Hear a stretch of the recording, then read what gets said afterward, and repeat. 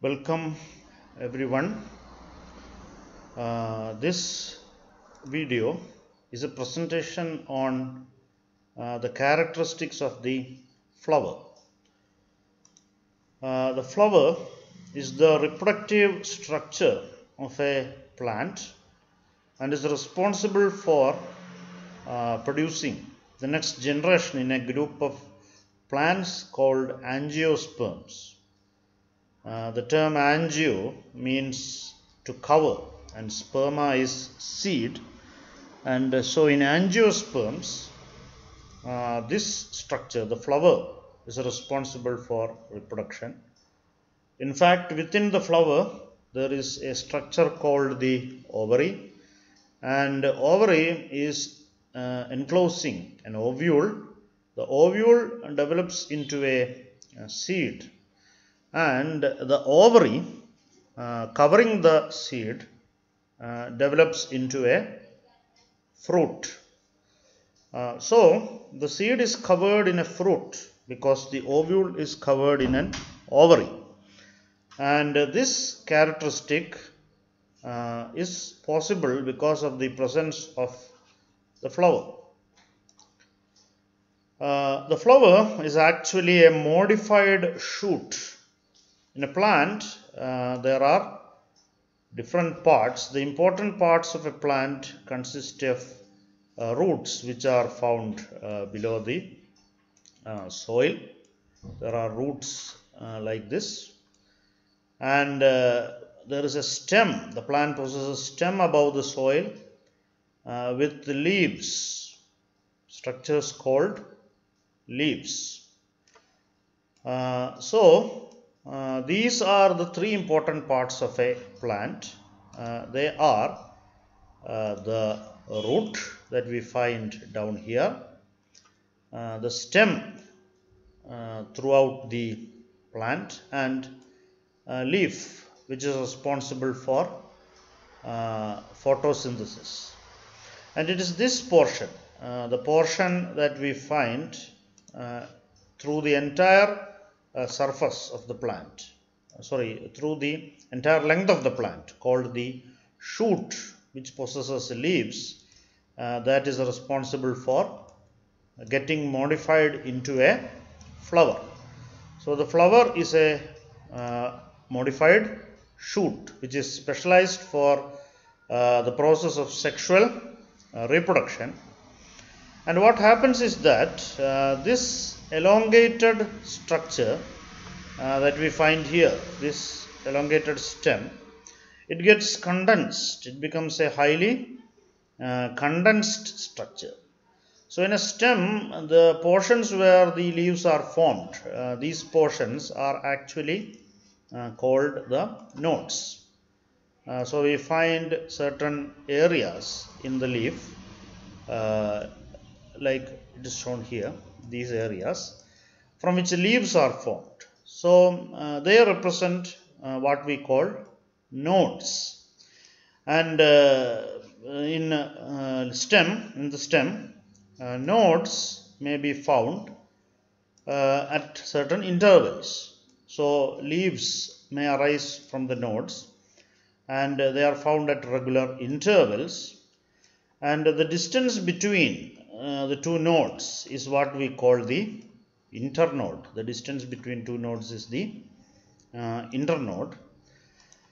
And what happens is that this elongated structure becomes a highly condensed structure, and the internodes get condensed, and so the flower becomes a very short axis with nodes.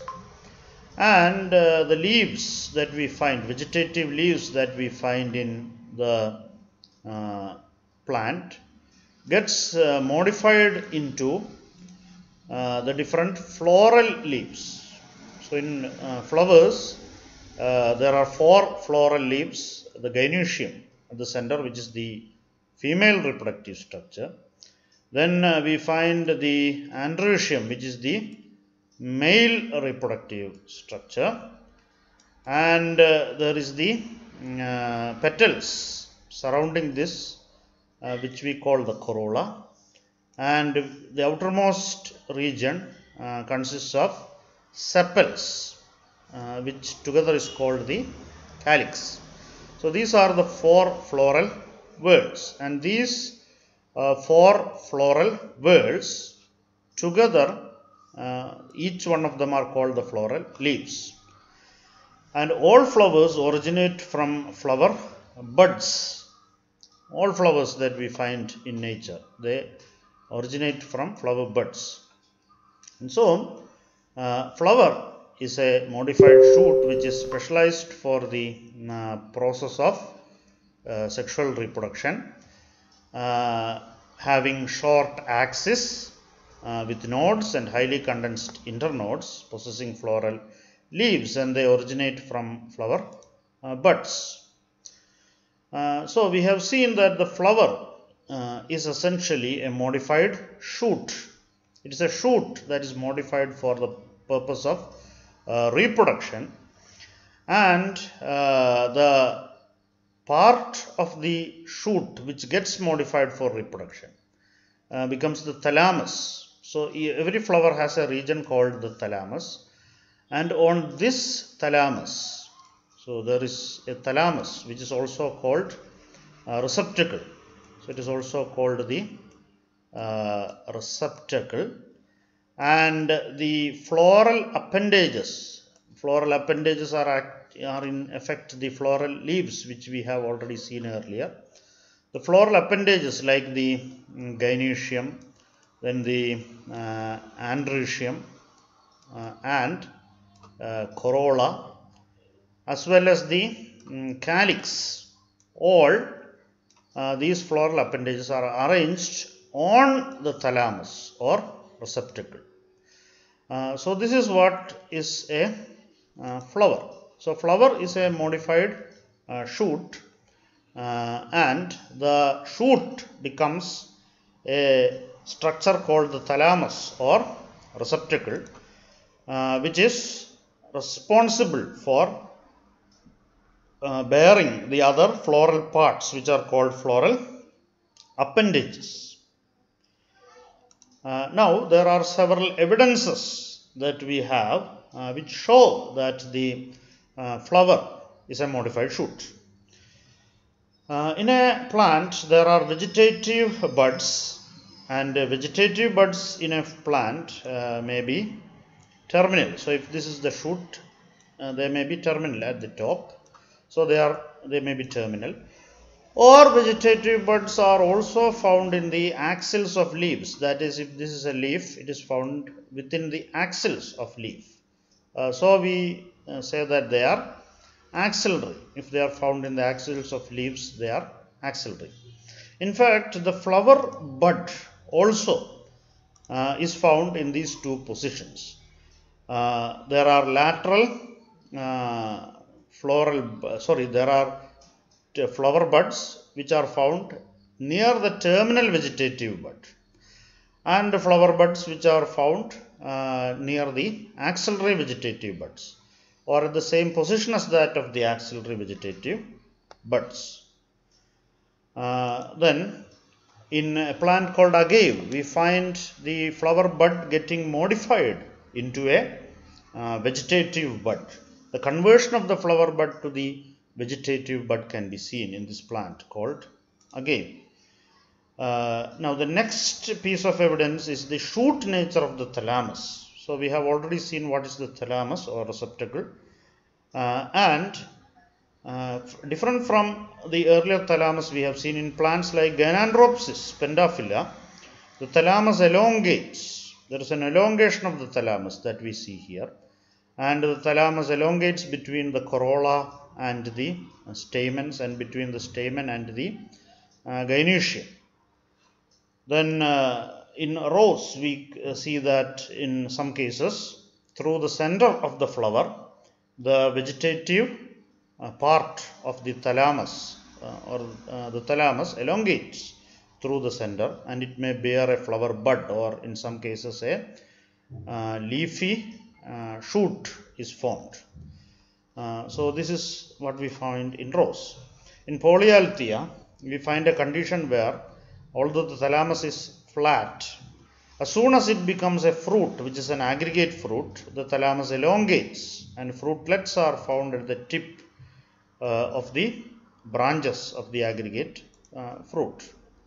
And third piece of evidence is the leafy nature of floral organs, and this can be seen first in the arrangement of the floral organs, which is similar to that of the leaf. Leaf phyllotaxy or arrangement can be spiral, opposite or whorled, and floral organs are arranged usually in cyclic manner in a circle.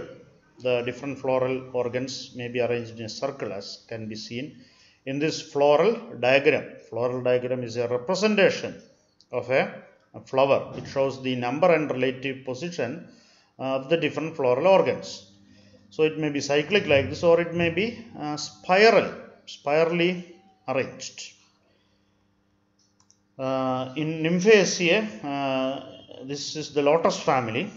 In plants like the lotus or water lily, we find transition of one floral organ to another. So here we see the sepals gradually, as we move from one sepal to the next, changes occur and they start showing characters of the petals. They become colorful and more attractive, and so slowly the petals then start showing characteristics of stamens with the formation of anthers, and gradually the stamens are found, which then show transition to the carpels.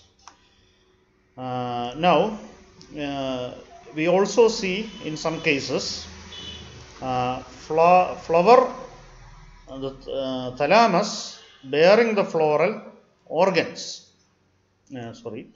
Thalamus bearing the different floral organs start producing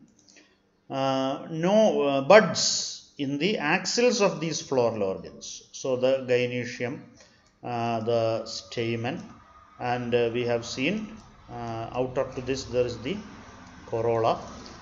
And what happens is that in the axils of this corolla we find secondary flowers may develop. They produce buds, flower buds in their axils, and this develop into secondary bud, which is similar to the bud formation in the axils of leaves. This is the evidence that flower is a modified shoot. Thank you very much for joining me in this video. I hope you have been able to learn what I have presented. Thank you very much.